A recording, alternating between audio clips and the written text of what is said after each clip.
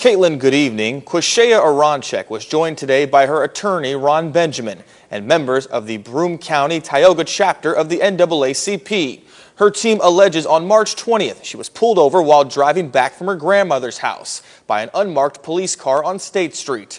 Her attorney says an officer pulled her out of the car despite passengers in the vehicle explaining that Aronchek was pregnant and body slammed her onto the hood of the vehicle. Caitlin Scott, good evening. This past Wednesday, state lawmakers passed legislation to allow the Binghamton Unified School District to access 2 times their multi-year cost allowance in a 5-year period for the computation of building aid for a construction project to improve Theodore Roosevelt Elementary School. Caitlin Scott, good evening. Catalytic converters have been one of the most targeted car parts during the past couple of years, and their theft is causing car owners both headaches and thousands of dollars. Caitlin Jill, good evening from the west side of Binghamton. That suspect still at large tonight. Residents that we spoke to today in the area say they are taking precautions after these recent break-ins. The Binghamton Police Department is currently investigating this string of break-ins. They have a description of the suspect. He is a light-skinned male